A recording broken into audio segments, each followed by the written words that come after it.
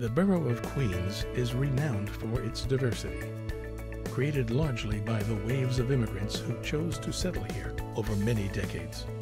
At first, they often tended to live together with others who had similar backgrounds and values, helping to form distinct neighborhoods.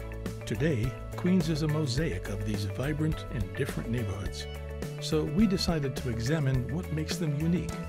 In a series we call Neighborhood Notes, we'll be looking at the food, the culture, the history, and the people of our colorful Queens neighborhoods. This week we visit Flushing.